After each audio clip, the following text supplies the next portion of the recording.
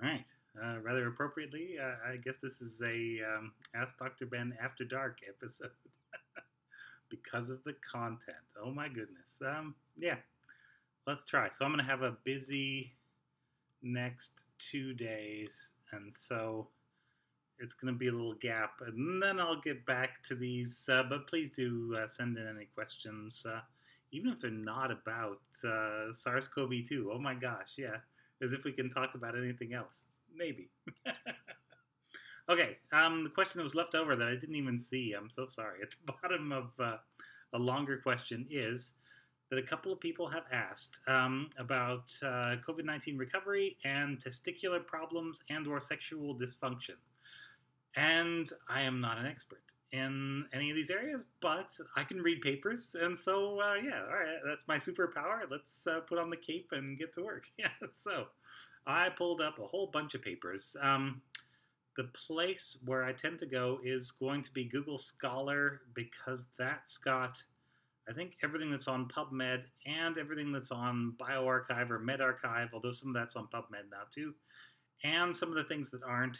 And so it's just a nice little catch-all.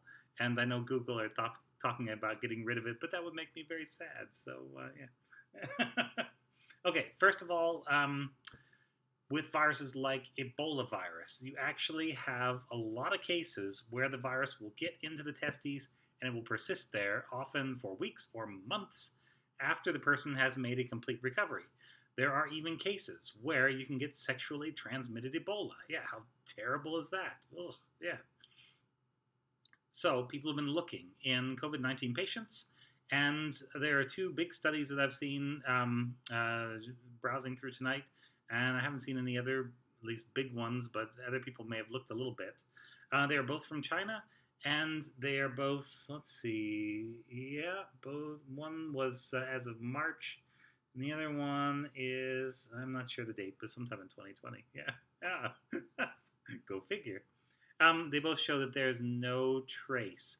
They've looked in people, including people that have died from SARS coronavirus 2 infection, and they do not find any trace of the virus actually in the semen. Thank goodness, I guess. Yeah. Although, very bad for the family of the person who's died and that person, I guess. So that's not a problem. What else? Let's see.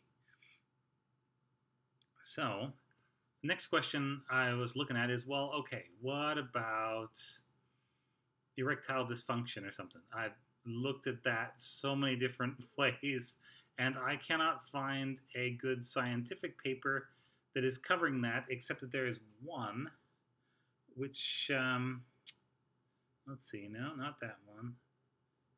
That one. There you go.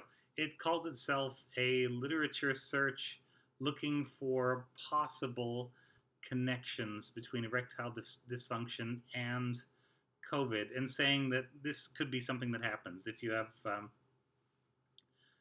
SARS coronavirus 2 infection that's causing destruction of some nerve cells and some of the sort of sensory cells in the nose, and potential, at least low-level infections in parts of the brain.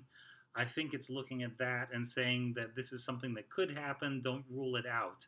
But don't rule it out is not the same as saying, yeah, this definitely happens. It's just keep your eyes open, keep your mind open, but we have no evidence for this yet.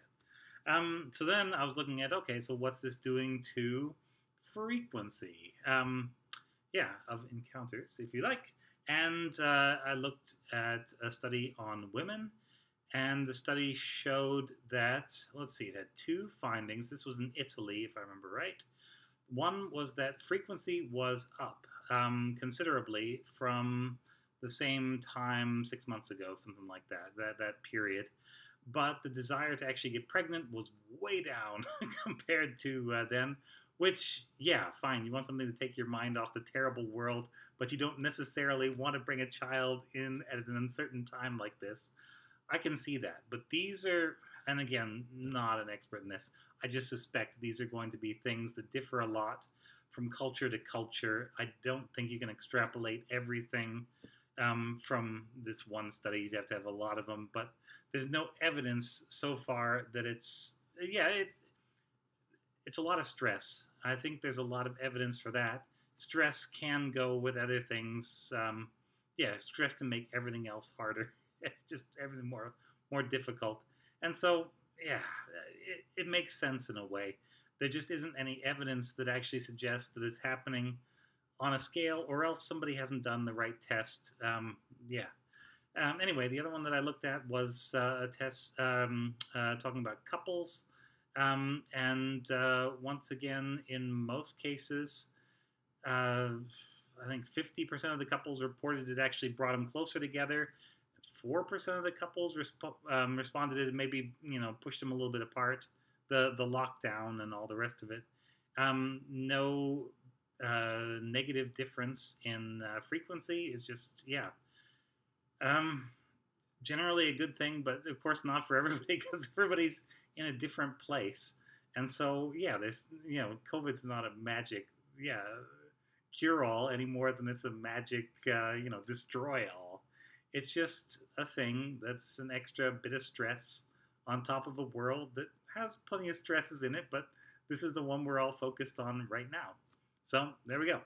That's the sum of the evidence that I can find. There is like folk evidence out there, but I usually take a dim view of that unless they can back it up with some kind of statistics and some kind of rigor.